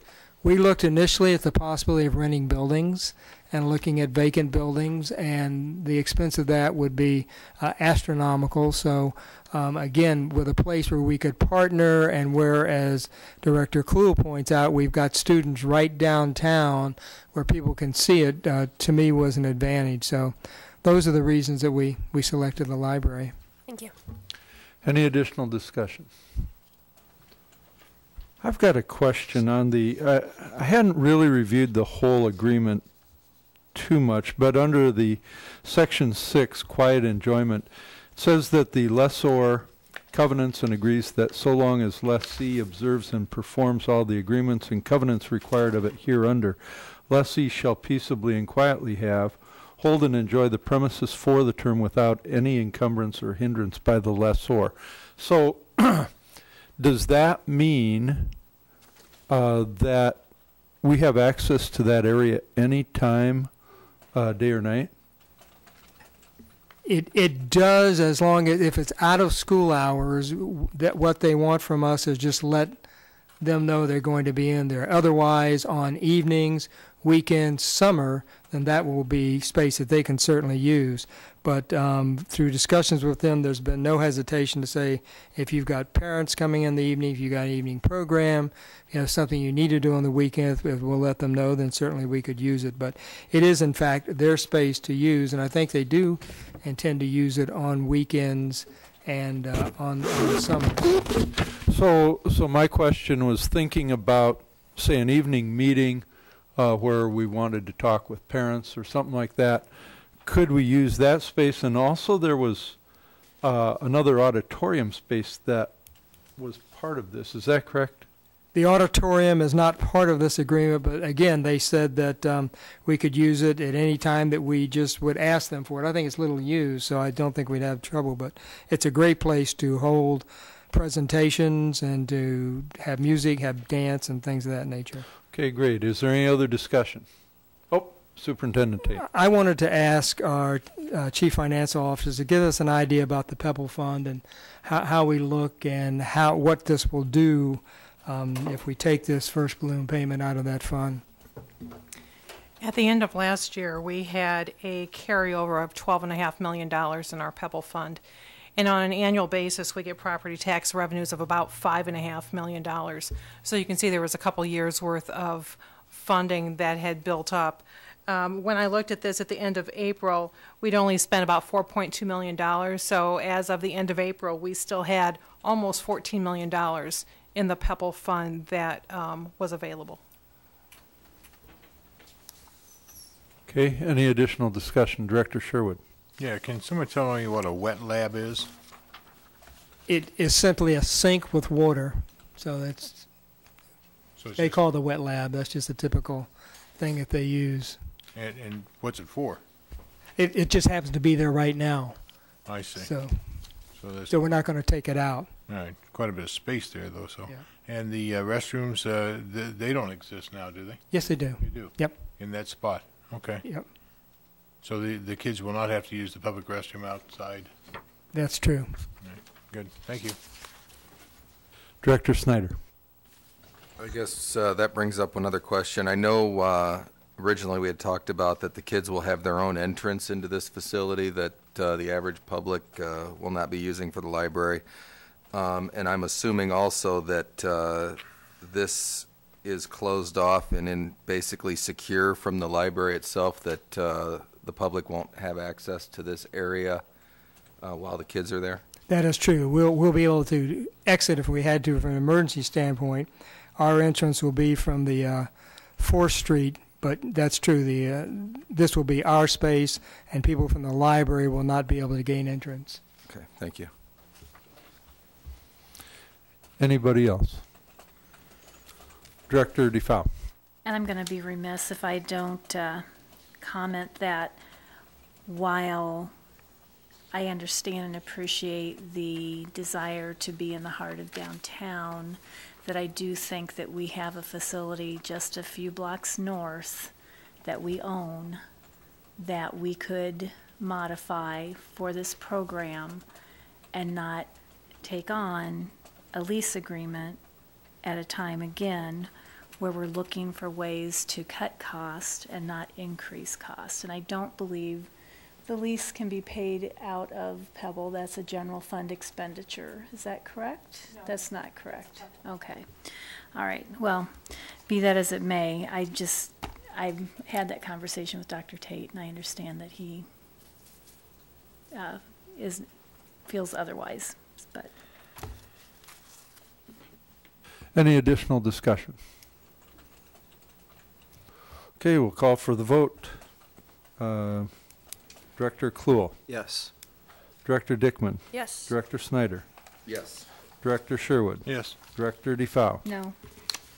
My vote is yes. Motion carries.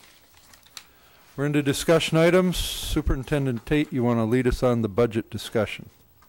The board has asked that we discuss budget items and possible reductions for the 15-16 school year in conjunction with our business meetings. And thus far, we have talked about on April 28th the block versus traditional schedules, increasing class size in elementary and intermediate schools. On May 12th, we talked about combining school leadership at Washington and Sudlow, Monroe and Smart, Eisenhower and McKinley, and Buffalo and Bluegrass. These discussions have been merely to present the item or the option, and the board to ask questions or to determine whether we want to continue to consider these items. So this certainly is not a decision point. But at some time, things like the block schedule versus traditional, we need to really bring back and very seriously discuss it.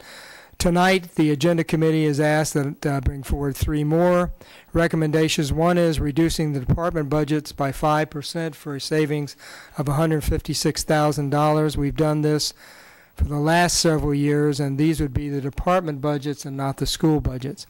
Another is offering an early retirement for savings of $1.5 million.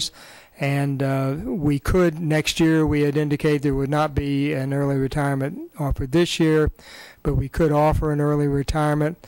And then a third one is to renegotiating the superintendent's contract for savings of $50,000.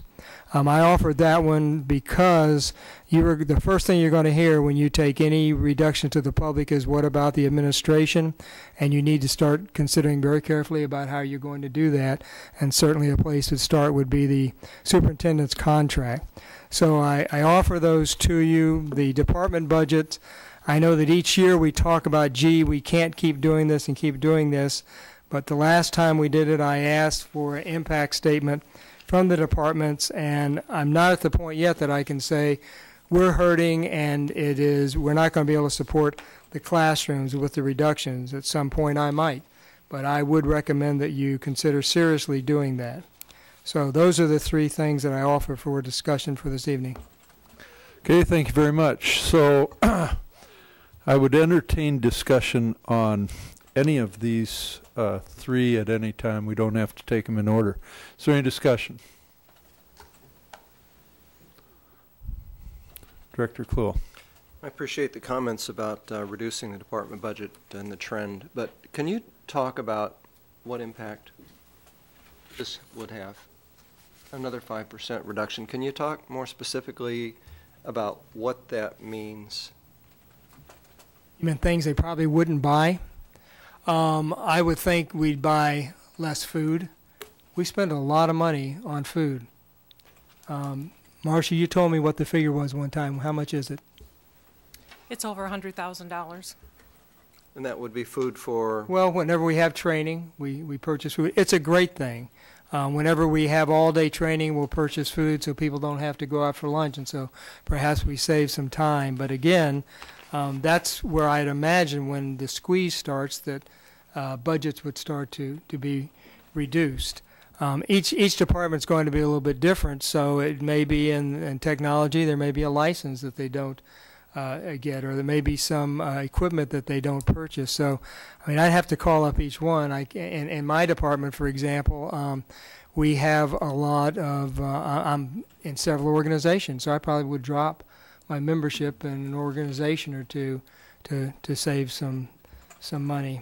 But again, I don't think we're at the point where to squeeze into it where it's going to not go to the where it's going to go into the classroom. And one thing we can certainly do when you get to the point you really want to discuss this is have the department's head tell us, what it is you'll give up if you have to cut 5%, and it'll be different in each one. Thank you.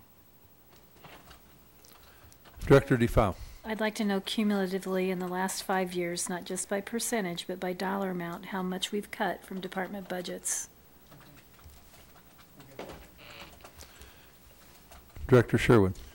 Yeah, and on the early retirement, I haven't got a problem with early retirement, but I don't see that as a sustainable cut. I don't see that as something that moves from year to year. And so while it might kick the can down the road a little bit, it's not going to be the kind of sustainable thing that we're talking about. At some point, you run out of some of these higher-end salaries, I think. You at least reduce down to where they're not nearly as significant. And you do. I mean, the savings obviously is year one when you have the veterans leaving and you're hiring at a lower rate. And I'm not sure who asked the question a couple of years ago, or maybe it was last year. Well, what is the point? But I think it's several years down. So it is kicking the can, but it's not going to be 2 years or 3 years. I think it's going to be a lot more than that. Maybe we can do some thinking about it, about how that might. And I think we can make some guesstimations of how many people we'll hire and how much lower and how long it'll take for those to catch up. But it would be a longer time and give us a little bit of breathing room. Right. Director Snyder. Oh. Excuse me, I thought you had. Anybody else? Director Dickman. On the last item, thinking long-term, renegotiating the position to be 0.75 full-time employee, what do you think that would do to our ability to recruit a new superintendent when the time comes for that? This would be for 15-16, so you'd be renegotiating with me. One way to do it is you work 4 days a week instead of 5, or you just say, we're not going to pay you that anymore, and you're going to have to take less. You would have to look at the market value and see that's 25% less than what I'm making right now, and just see what other people are making in the area. So I can do that and just quickly see what the comparison is, because it's a great question. All right, thank you. Anybody else? Director Sherwood. And following up on that, do we know of any districts of this size that have 0.75 superintendency? I don't. Anything else? Director DeFau. In regard to that renegotiation, would there be any benefit to, rather than looking at salary, to look at benefits such as deferred compensation and some of those other things that are offered, so that, my question is, where is the reduction most impactful, and where is it for us and least impactful for you? because it may be that there's some other portions of the contract that could be renegotiated so that there isn't a salary, like travel and car and different things like that.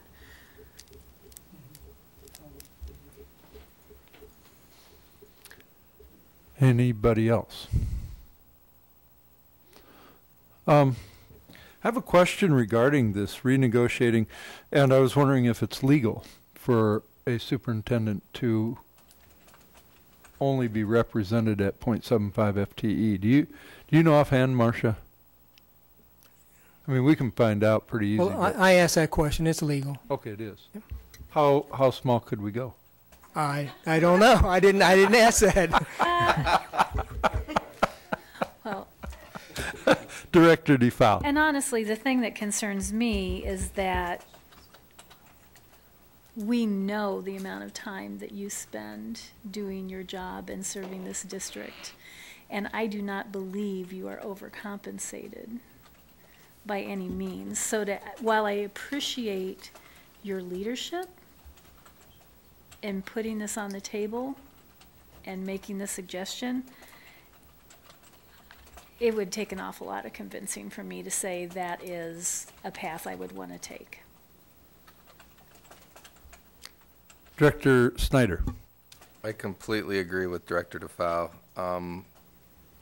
In the grand scheme of things, $50,000 doesn't put us a heck of a lot closer to $4.5 million, and I don't think one individual needs to bear that burden on their shoulders.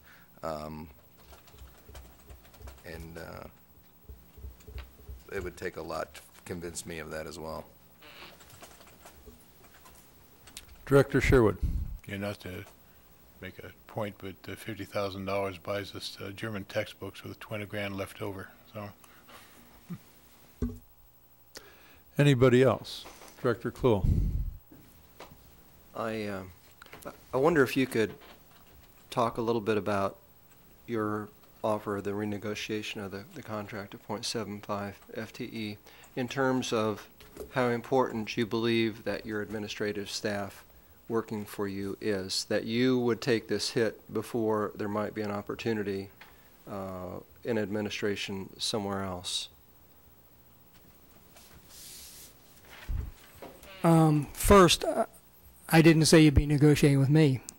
I think you just got to make a decision that what the superintendency is worth and what you're willing to pay, and then I would have to decide if it's something I want to continue to do or if maybe you need to renegotiate with somebody else. So I'm not throwing myself on my sword and saying I'm going to give you $50,000 back.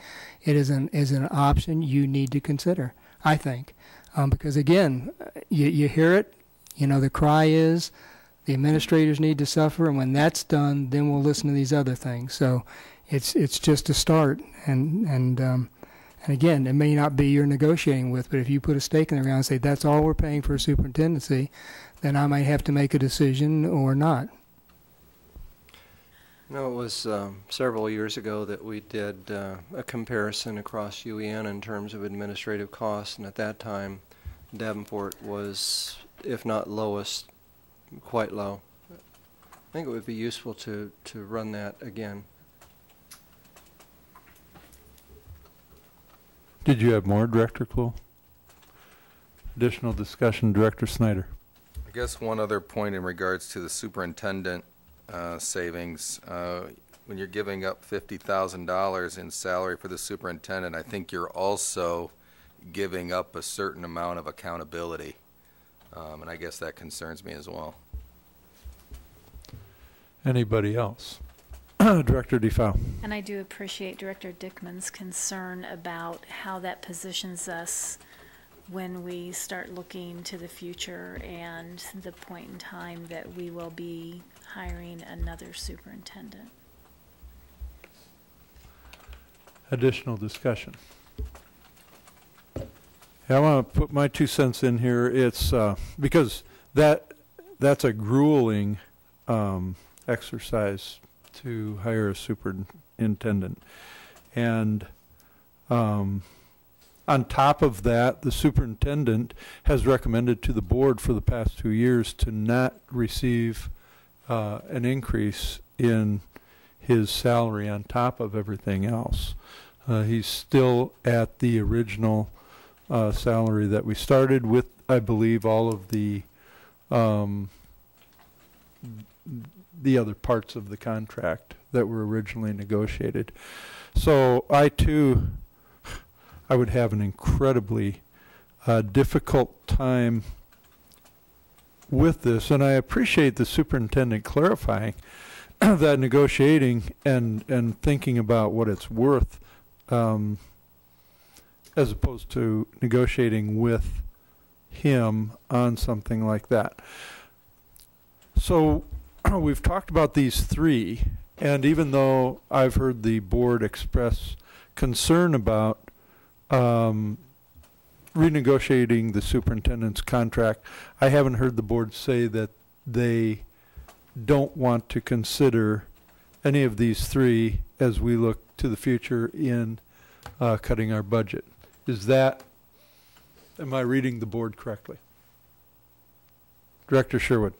Yeah, you're not reading me correctly, I guess. The only way I'd see a reduction in the superintendent's salary is if we had across-the-board reductions, if that was required, and we did a 10% rollback of all administrators. I'm not even sure that's legal or you can do that, but that's the only way I'd consider it in that context. But as it stands, standalone, I wouldn't consider it for all the reasons you have already articulated, all of you. So I understand Director Sherwood would not consider it. Director Dickman, did you have something to say? I had not said this part yet, but I don't think that is that the renegotiation of the position to 7.75 is a worthy avenue. I think that especially a district of our size, that trying to have a superintendent only work 0.75 full FTE is not feasible. Director Snyder. I agree with Director Sherwood that I would, the first two are definitely not off the table, but I could never support number 3 of reducing superintendent's contract. Okay, well, Director DeFau. I guess I would reiterate that I would not support a reduction in time and a rollback to 0.75, but if there were other savings that might be available, and that might warrant some further conversation, but it would be one of the last things on my list of priorities. Yeah, I think we're going to have a lot of things at the bottom of our list by the time we're done. Well, we've got kind of a split in the way the board is feeling about this. I don't have a consensus. Superintendent Tate, what are your thoughts on this? I think let me look at market value in the area and then look at some other portions of the contract, and we'll just keep going. That's okay. Okay, so you'll give us some more information. It isn't quite off the table, but we understand the sentiments of the board. Any additional discussion on any one of these items? Reducing department budgets, we haven't talked much about, although we've got a request for some information. Offering early retirement, registered that it is somewhat of a budget cut and somewhat kicking the can down the road, and the discussion on renegotiating the superintendent's contract or those variations that we've talked about. Any other discussion? Okay, we'll move on to changing start times for regular board meetings.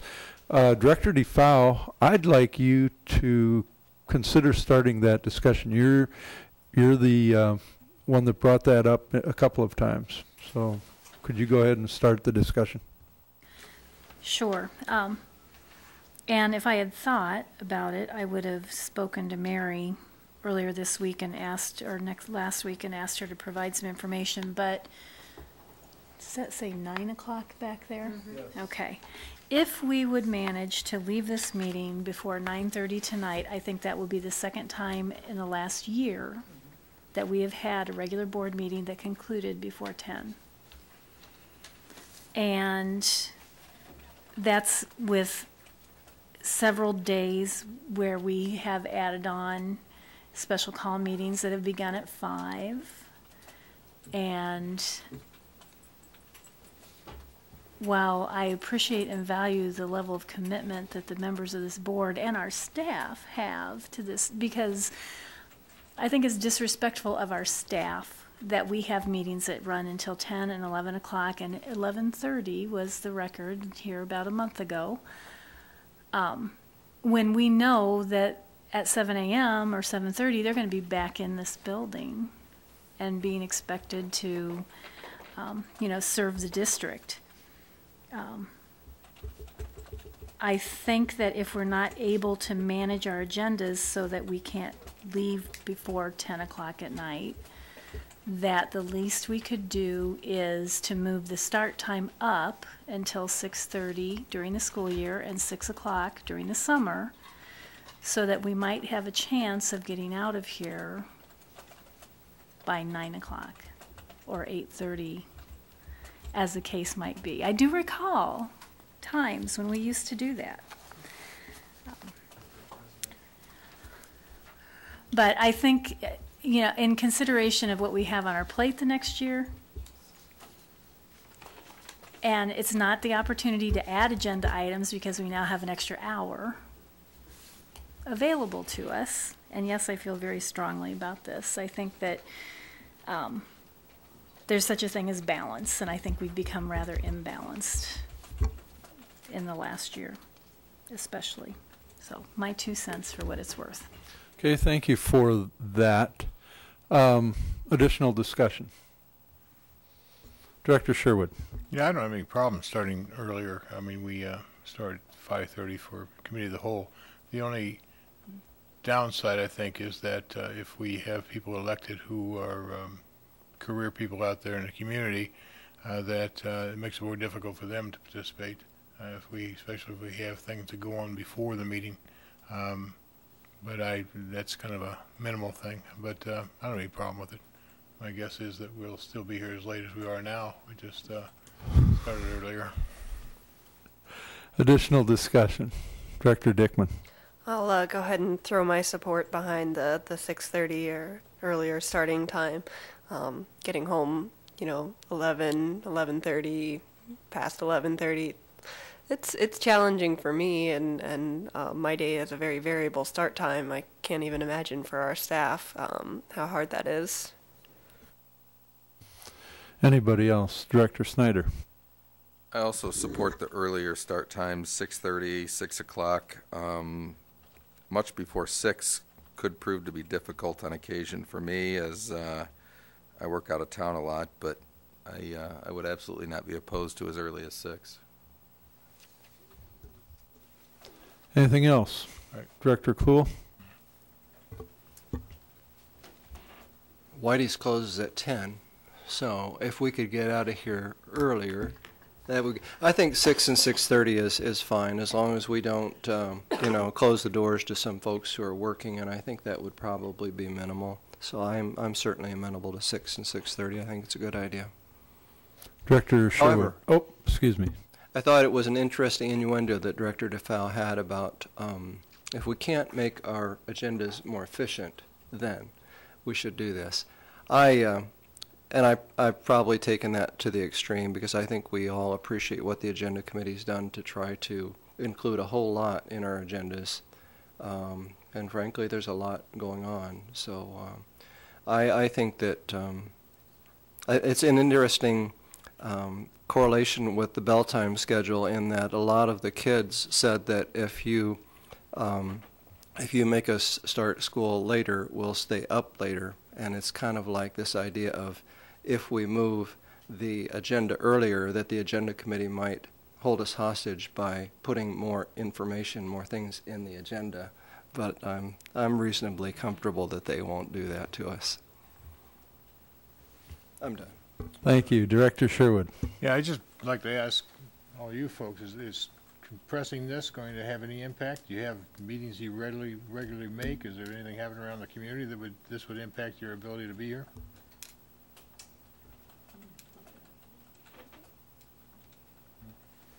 Okay. Director Defoe. For clarification, I think I said manage, not efficient. Any additional discussion? Well, I've got a couple of comments. There are a lot of issues that are going to be addressed in the next few months, and I will say that we have board requests that probably, in fact, earlier during the agenda committee, some of these requests are being scheduled for later this fall. And so that's the kind of schedule that the agenda committee is dealing with. And there are a lot of really important issues. There are philosophical discussions. There are technical discussions, strategic discussions, of course, the budget discussions, all of this. And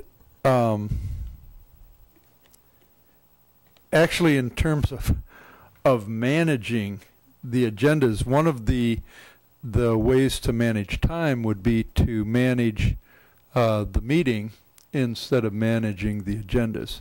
And that's something that I've thrown on the table a couple of times in the past 2 years, and I have been admonished strongly for trying to enforce any type of restriction of time during the board meetings.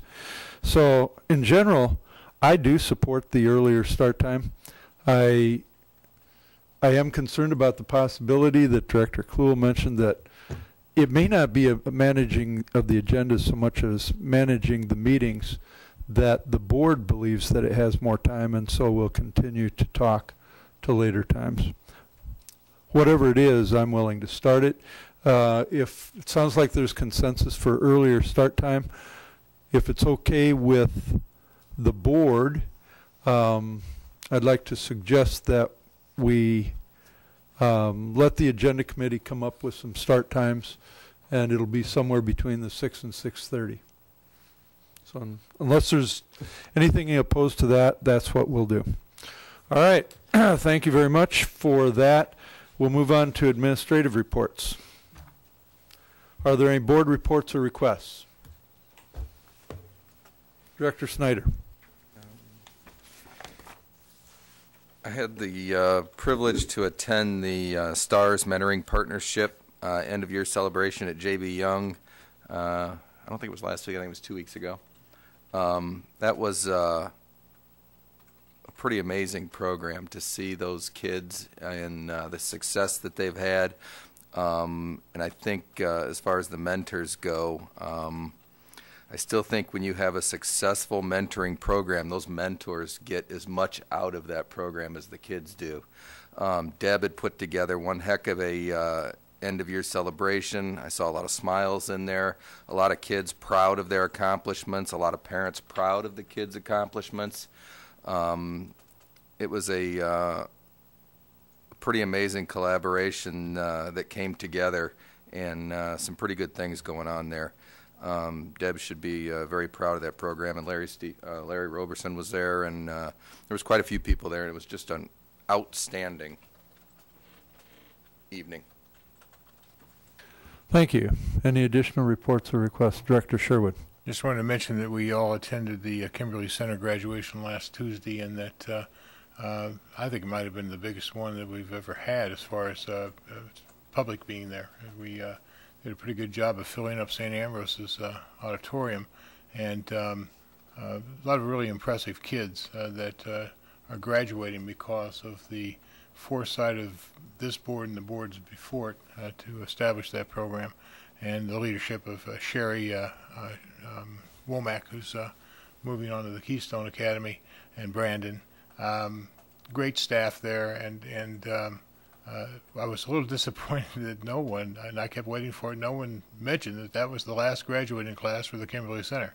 The next graduating class will be Mid-City High School, and we'll have a whole different kind of flavor to it, I think. There's a lot of excitement. I attended a retirement party for one of the teachers, and there's a lot of excitement for the idea that the district is finally calling us a high school. That's a big deal for these guys. So there will be a different kind of a swagger to these kids, I think, as they move through Mid-City. And so I just want to mention that it was kind of a special night for a lot of people. And the second thing that I was involved in is Dr. Tate has started the committee to work on presentation of the board on issues that are methodologies for impacting poverty and the issues of poverty. And our illustrious leader here has been kind enough to appoint me to that committee. And I just want to publicly acknowledge that Dr. Tate has a certain genius about how he establishes these things and envisions the work that has to be done and how that is structured. And it's all very tight and logical and within a kind of a scope, and it just works. So I just want to tell you, Art, you do a fine job with that. It's a unique skill you have. Anyway, that's it. Thanks. Thank you. Any additional reports? Director Kluhl. A couple of meetings. Another effort started by Dr. Tate was a meeting led by Mr. Schnaden and Director Maria Dickman was there, along with myself. Rich Kluhl was there. And we had a good meeting talking about school climate and things that we might do to empower students and staff to rid themselves of the impediments of unhappiness. Realizing that we can't make people happy, we can certainly create climates where people and kids and teachers at school can feel free, feel lifted from the burden of unhappiness. Also, the President and I attended Multicultural Day at McKinley School last week, which was a fantastic event. And I was just thinking about how that building being built in the late 30s was never accustomed to different ethnicities. You know, it was very McClellan Heights white school, but boy, walking into that school last week was just a rainbow of color and voices and languages. It was just a festive day and makes me proud to be in the Davenport Community District where we celebrate that diversity. It was wonderful. Thank you. Any other reports? Director Snyder. One other one I forgot to mention was Director Dickman and I attended the Science and Technology, I guess I'll call it an expo, at the Davenport Public Works Building for 6th and 7th graders. And I've said it before, there's nothing like walking into a room of kids and being the most scientifically and technologically inept person in the room. Those kids are pretty amazing. They all spoke passionately about their projects, and there was a lot of good things going on in there. Anything else? I've got a couple reports before I get on to the requests. I wanted to thank Superintendent Tate for setting up a couple of these committees to go ahead and get moving on our priorities. And when it happened, it was moving at lightning speed from my perspective. And he was asking for appointments, and we made the appointments. And at that point, I selected people for those committees and just made them after those individuals had accepted. But I was remiss in not letting the board know that I had done that, and I apologize for that. But I do appreciate Director Sherwood, Director Kluhl, and Director Dickman for volunteering to participate on those two committees. I also wanted to publicly thank Mr. Maloney for figuring out how to turn the air conditioning on in here and keeping it nice and temperate for us during the school board meetings. Sometimes that gets challenging during the summer, but this is the way I like it. So thank you very much. All right, thank you. I've got two requests.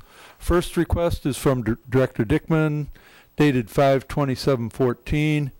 What would be the approximate cost of putting solar panels in all of our buildings, and how much would the district be able to save from the general fund each year from that level of investment in solar panels? Second is an information request from Director Snyder, 5/27/2014. How are administrators evaluated versus the evaluation process of teachers, paras, custodial, food service, etc.? With that, I'd entertain a motion to adjourn. Is there a second? Second. All those in favor say aye. Aye. This meeting is adjourned.